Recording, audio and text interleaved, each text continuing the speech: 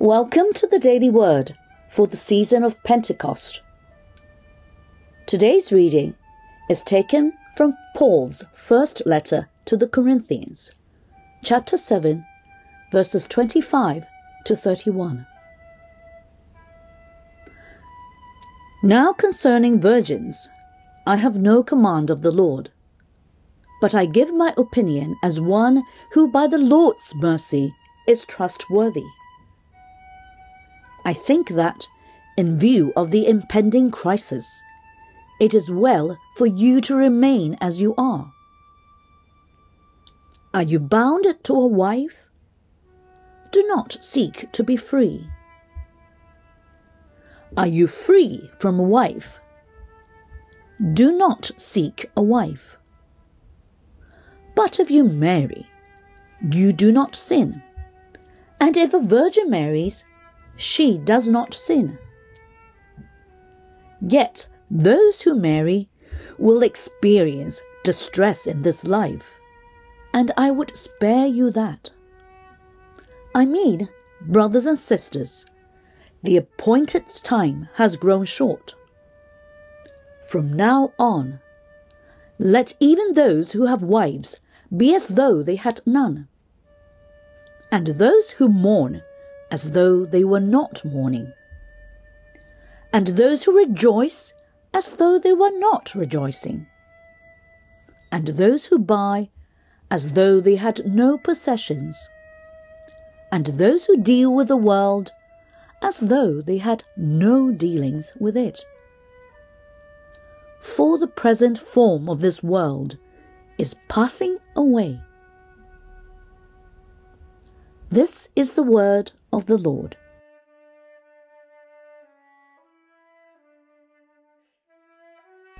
Are we too satisfied with the prevailing values? The content of today's reading from 1 Corinthians chapter 7 verse 25 to verse 31 is very relevant to our context today. The situation of the early church as revealed by Apostle Paul was also very similar to that of the church today. He showed concerns in both married and unmarried people in church. Regarding the two statuses of married and unmarried and the respective appropriate behavior and relationships, Paul has the simple reminder: maintain the status quo and the present condition. Respect the identity given by God, and follow the holy ethical precepts. Our intimate relationships with each other is messy today. In the past, only when people's relationships were mature, becoming boyfriends and girlfriends, would they engage, and then marry and live together. But these days, these types of relationships and appellation are becoming unclear and confusing. It is no longer the case that only married couples can become intimate. People can now sleep together if they feel right. At the beginning of this reading, Paul talked about unmarried women, but I believe he is not just focusing on unmarried women. Unmarried men should also be included. Today, there are some pseudo-single people who cannot bear being single and will engage in premarital sex. As Paul said, these people had lost their identity as a trustworthy person. This tendency to follow one's feeling has violated the teaching of holiness in the Bible, in body, identity, or in life. Brothers and sisters, we are indeed living in the post-truth era. If we are honored to be parents or elders to others, we have to consider whether we are too satisfied with the status quo and being too submissive to modern values. Perhaps we should stop saying children have their own way of thinking and we should not impose our values on them. and make excuses for our children not to follow the Bible's teaching.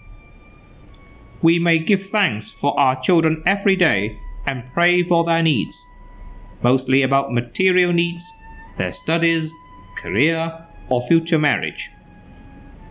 But should we not pray for our current lives and situations?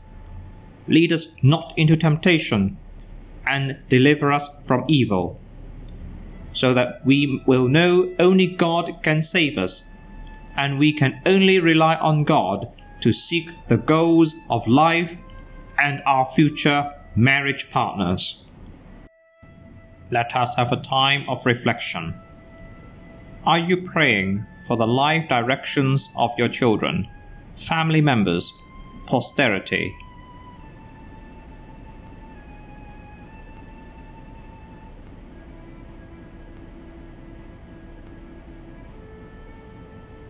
Are you giving thanks for what you have, even if you feel life is not as good as you wish?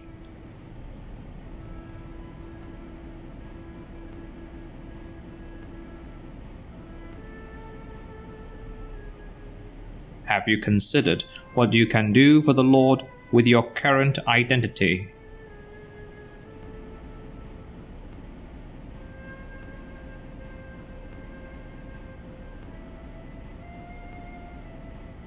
Let us pray. Loving God, we give thanks that you create men and women. Whether we are married or single, we humbly beseech to be filled with truth and harmony. Renew any corrupt relationships and amend unclean lives. We pray in the name of our Lord Jesus Christ. Amen.